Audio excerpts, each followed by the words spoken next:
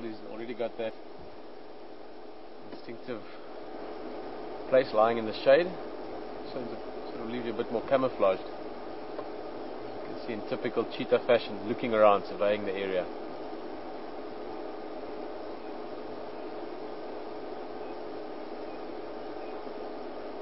It's also amazing how fast these animals, how fast they digest. Its stomach is already a lot smaller than it was yesterday afternoon or last evening even. Just eaten during the course of the day yesterday. It was huge, looked like a little barrel. One of the other characteristics, of course, of a cheetah, one of the easy ID features, is that face. Those black tear marks.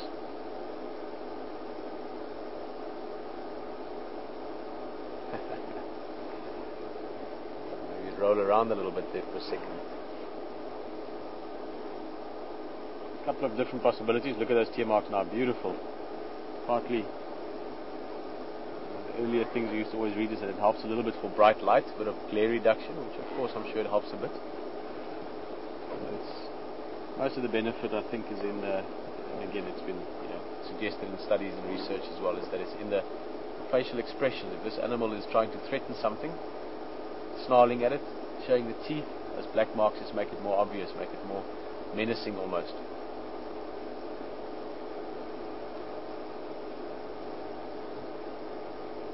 Beautiful cat, such a beautiful cat. And of course the reason it's looking around all the time, especially for cheetahs, is maybe for something to hunt, but the majority of the time, or the main reason why they're very alert, is that they don't want to get surprised. They don't want to have a leopard sneak up on them or a lion sneak up on them. All those other predators, leopard, lion, hyena, even wild dogs, are all more dominant than cheetah in the hierarchy of predators.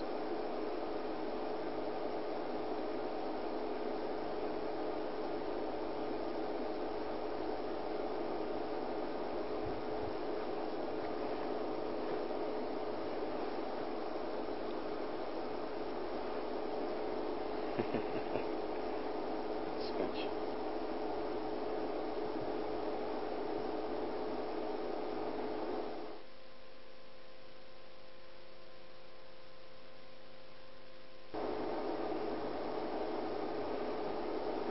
A little bit hard to look at this one in detail, but Jerry's just asking how to identify or how to distinguish differences. And the same as other cats, the most sort of foolproof way, as if we were researching it, one of the ways we would look at it is the whisker spots. Basically what that means is if you look at most cats up close and you look at the physical whisker markings, you can see it a bit. I'll try and get my binoculars so I can see it as well as you can.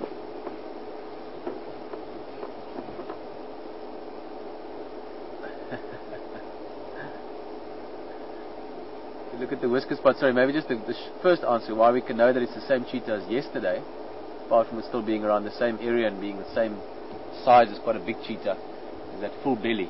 So those things make it easy to distinguish this cheetah as the same as yesterday.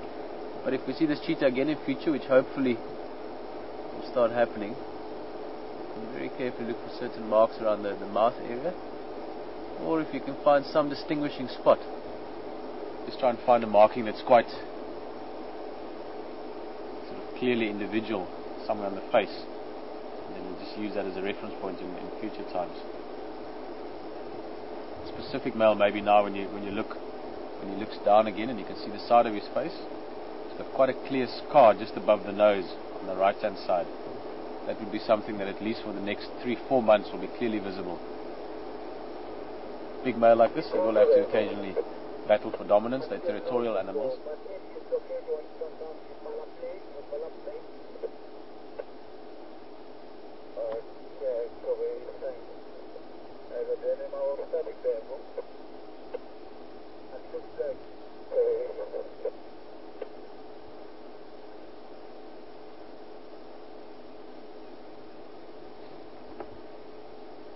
Beautiful.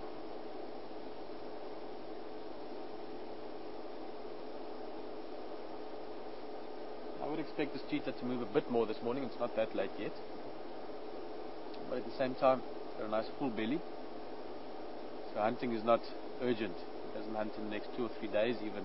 4 days, even 5 days, even it'll still be fine. So it's not a sort of a major priority for this cheetah to go and find food at the moment. And it's got a good area. It's nice and open, nice and clear. There's some shade here. Perfect place for a cheetah maybe to spend a part of the day. But we'll move on somewhere during the course of the day. Maybe even in the next few minutes.